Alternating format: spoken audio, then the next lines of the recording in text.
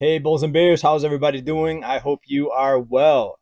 Well, according to some, and not just some, according to many people, we're headed for a huge deflationary slash blackout event coming up on the solar eclipse, which is what, April 8th, which is Monday.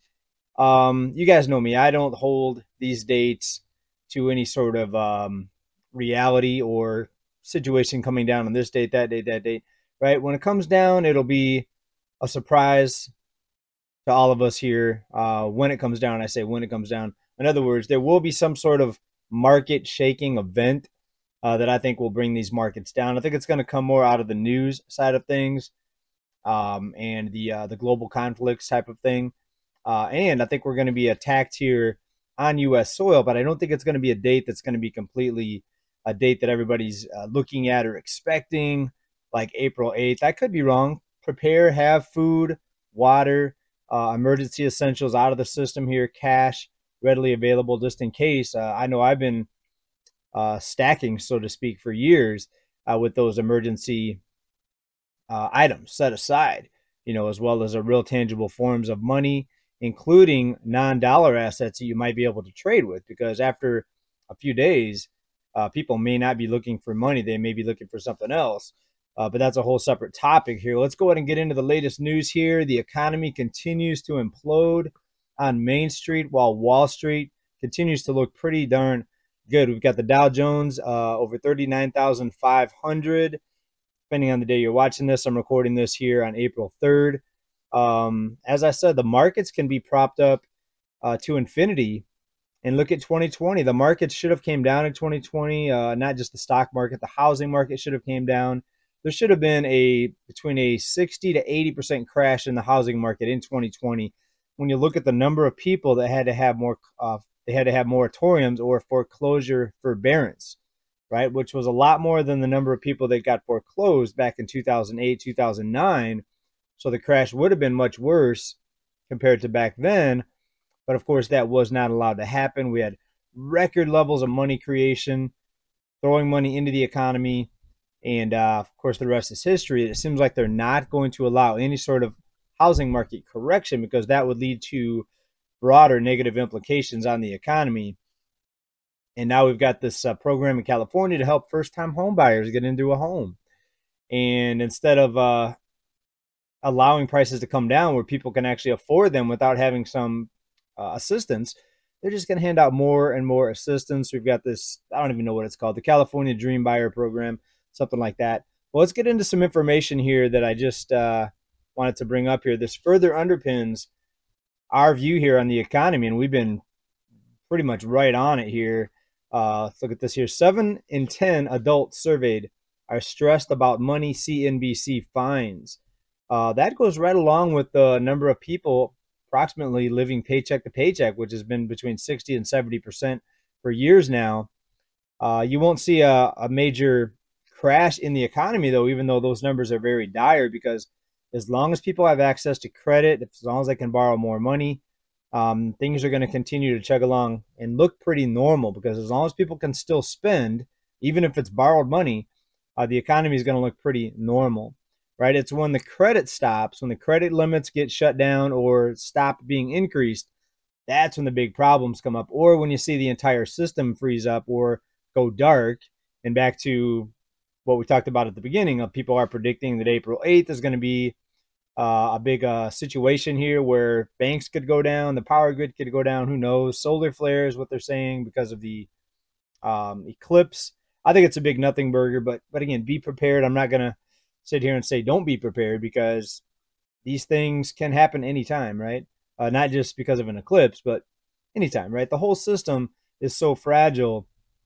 The banks, for example, the banks would have went in 2020. The banks would have completely imploded, and again in 2023, the banking system would have completely imploded. Just with a few banks that failed, FDIC, remember, did not have enough money to cover those deposits. They had to go out and team up with the Treasury and the Fed to basically create the money out of thin air to rescue the banks. Otherwise, it would have been game over, because a lot of those billionaires, a lot of depositors, most of them actually would have lost their money. Why? Because FDIC doesn't have even 1% of what they should have to cover all these deposits. Here, let's take a look at a couple statistics here. And first, a photo. FDIC offices right here. Wonder how much money they'd have if they didn't have to buy this rug. That's wonder how much. Wonder how expensive that rug was. Are these gold trim doors? Hopefully not real gold. I'm gonna say no. If it was real gold, then somebody would have probably came and, you know what I'm saying, pulled them off the frames and took them away. As of December 2023, the FDIC deposit insurance, as of fourth quarter, deposit insurance fund stood at $121 billion. It's gotten even less since then, I think, but just around 122 billion. Remember that number. Here's the total deposits in U.S. banks, folks. As according to the Fed out of St. Louis here, $17.4 trillion as of January. So $17.4 trillion in deposits being protected, quote unquote protected or insured by $122 billion, folks. How does this make any sort of sense? And if the FDIC, which basically has, looks like less than 1% of the deposits they need, if they are supposed to cover the deposits, and if they can just go to the Fed and the Treasury every time a bank fails, what's the purpose of FDIC in the first place? It looks like a big scam, right? If they just have to go to the FDIC, if the FDIC just has to go to the Fed and the Treasury and have this money created, aka printed, why even have FDIC? Why not just have the Treasury and the Fed over here ready to print the money? And then you could say it's not just 250,000 that's covered, it's infinity, because we could just create the endless amounts of money. You see what I'm saying here? So on its face, this whole thing is a joke. These institutions are a joke. The markets are a joke. They're propped up by the mega billionaires that own about 90% of stocks, folks. The whole thing's a joke. And that's why a lot of us here are just waiting for the day where this whole thing comes down. It's going to be painful. A lot of people are going to get wiped out on their retirement accounts if these markets are allowed to implode. Here's the thing, though. If they're not allowed to implode, it's going to be even worse, folks, because inflation is going to keep climbing, and they're going to keep on scratching their heads. I'm talking about the talking heads are going to scratch their heads. And they're going to say, no one saw this coming. This was a surprise. This was a shock. The inflation didn't come down.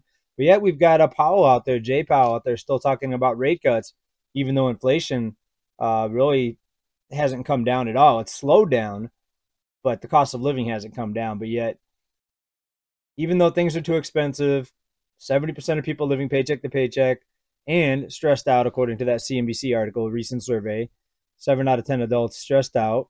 Even though people are already stressed out about finances, we need to cut rates? Really? Just things don't just add up here, folks. This just doesn't make any sense anymore. Why? Ask yourself, why won't we allow deflation? People need a lower cost of living. People need deflation. Of course, that'll rip the clothes off, and everyone will see what's really happening here. Let's look at this here. Speaking of rising poverty and debt and stressful financial situations, as we know, crime gets worse as the economy gets worse. Look at this, a chilling tower of doom. And the Sun's reporting this here. In New York, Tower of Doom, chilling plan for the world's tallest prison in New York City, dubbed the Jail Scraper. Oh no. With 1,000 crooks stacked into 40-floor tower. Wow, 40 floors, you can only fit 1,000 crooks in there? That's only like, what, 20-something per floor? Seems like a pretty big prison to have only 1,000 people in there. That's going to barely cover a week's worth of crime, is having room for only 40 or 1,000 people in there, 1,000 criminals. And speaking of rising crime, take a look at this here. Walmart, quote, is like a prison, moans shopper over new security at self-checkout, as customers agree that the measures taken to prevent theft have gotten insane. So pretty much you're on camera. They're checking your receipt. To me, it doesn't seem too invasive. I mean, I've seen tons of times where you're on camera for using the ATM machine, when you use other self-checkouts. A shoppers criticized some of Walmart's security measures. It's like a prison. The shoppers compared Walmart to a prison, revealing that there are locked doors and guards monitoring your every move. Well, I haven't seen them really lock the door unless somebody's trying to get away that's obviously stealing something, and then I think they'll lock the doors. But expect more of this, folks. Look at this aisle. Here's a picture here. Everything locked up. Of course, baby stuff. Gain, so laundry detergent being locked up. That seems pretty big to steal. Surprised that they're locking up the Gain. And what's the big deal with Gain? Why are so many people stealing Gain? Is it that expensive? Or just laundry detergent in general? I mean, there's a lot more expensive things it seems like that they would be worried about. They've been locking up video games for years. But anyways, let's move on to some other news here I wanted to get into. Look what's happening over in China. China's economy slowed down so much, the consumers are in such big trouble that now the government's backing a zero down payment program to buy new cars. You see what I'm saying here? So just when you think that the economy is turning, the consumer's tapped out, the consumer barely has any more money saved, delinquencies are starting to increase, then you see governments, and I wouldn't be surprised if it happened here in the U.S., coming out with programs like this. Here's out of Reuters. China eases car loan policy for first time since 2008 to boost demand.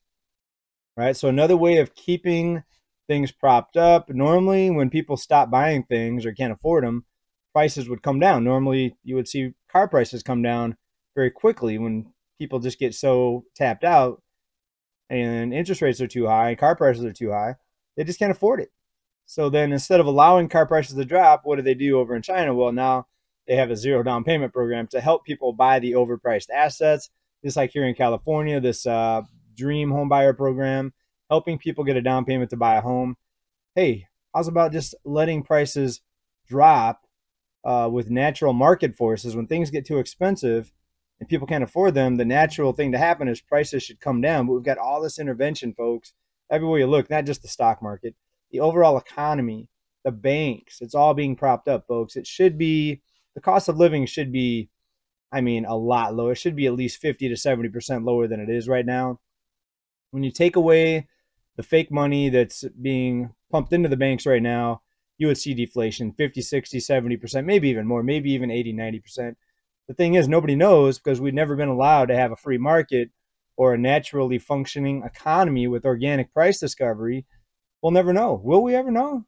Hopefully someday. I mean, I do think we're going to go back to sane, sound money at some point, but how insane and how ridiculousness, the TV show on MTV, how ridiculous, I'm not talking about MTV's reality show or the one where they watch the videos.